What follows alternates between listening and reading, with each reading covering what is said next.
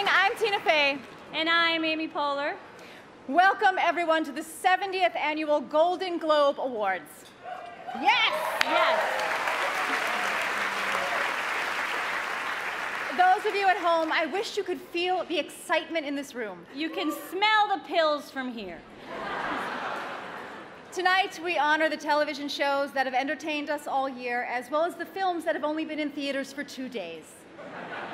That's what makes tonight so special. Only at the Golden Globes do the beautiful people of film rub shoulders with the rat-faced people of television. Speaking of, Tina and I are also both nominees tonight. And thank you. And Tina, I just want to say that I very much hope that I win. Oh, thank you. You're my nemesis. Thank you. Ricky Gervais could not be here tonight because he is no longer technically in show business. We want to assure you that we have no intention of being edgy or offensive tonight because, as Ricky learned the hard way, when you run afoul of the Hollywood foreign press, they make you host this show 2 more times. Oh my gosh, it was a great year for women. It was a great year for women in television. Lena Dunham is a double nominee tonight.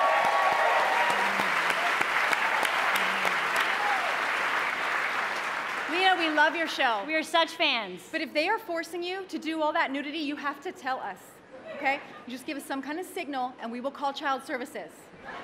Wink or something? Okay. It was a great year for film. Women in film, Catherine Bigelow nominated tonight.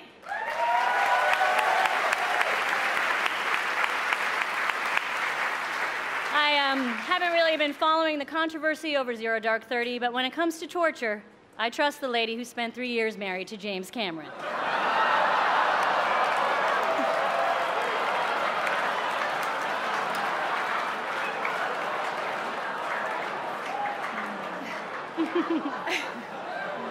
Of course,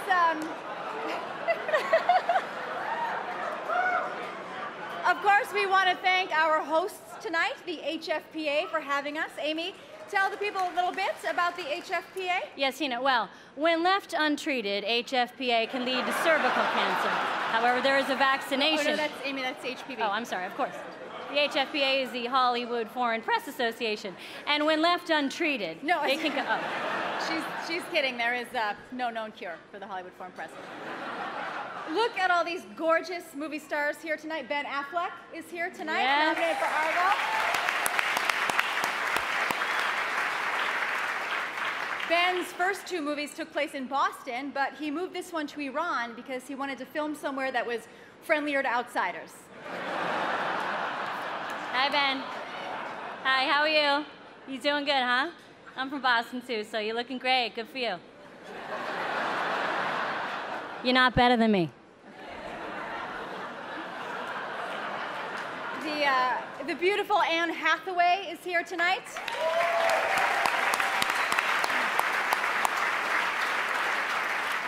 Anne Hathaway, you gave a stunning performance in Les Miserables.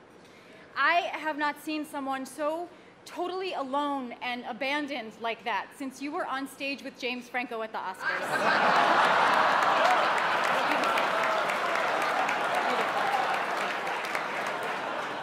You know, Anne shot her big Les Mis song all in one tight close-up, and she said that it was really difficult performing with a camera so close to her face. Well, then she's never going to make it in porn.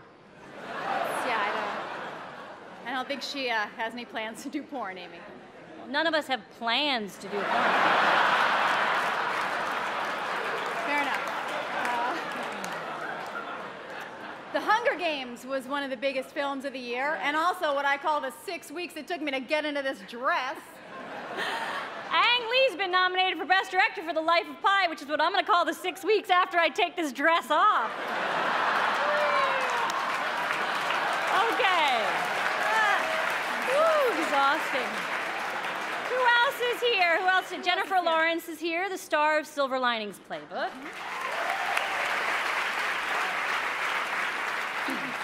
Quentin Tarantino is here, the star of All My Sexual Nightmares.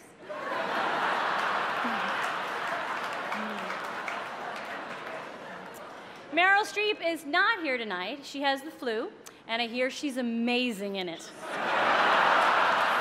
amazing. She steals it. Yeah. She steals the flu. She is. Mandy Patinkin from TV's Homeland is here.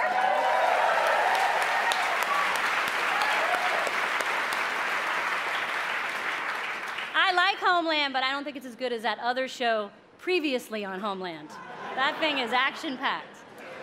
Now, you know, Mandy Patinkin is a star of Homeland, but he's also a treasure of the American musical theater. And if I were in charge of this show, which I have been told repeatedly I am not, after every clip of Les Miserables, I would cut to Mandy Patinkin because he knows if it's good singing or bad, and he won't be able to hide it in his face. Watch, we'll prove it. I dreamed a dream, and then I went to get a sandwich. Mandy Patinkin, did you like it? Incredible. Don't lie to me, Mandy. Don't lie to me. Julianne Moore is here tonight, nominated for playing Sarah Palin in Game Change.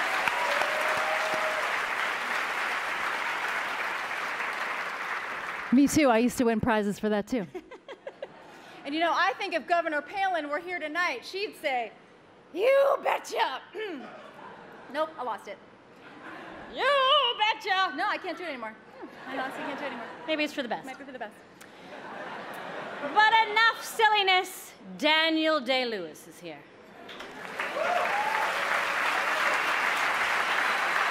Yes.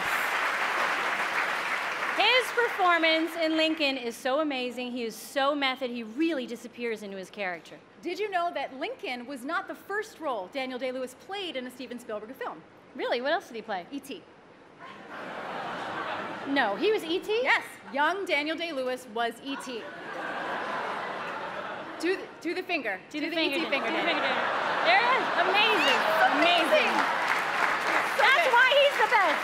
The best. Amazing. Amazing. All right, let's get this thing started. We're going to keep this moving, and we promise we will wrap up by 11 dark 30 at the latest.